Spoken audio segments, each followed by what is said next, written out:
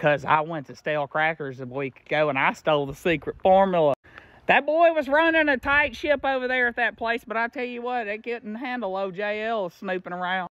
Oh yeah, boys, looky there.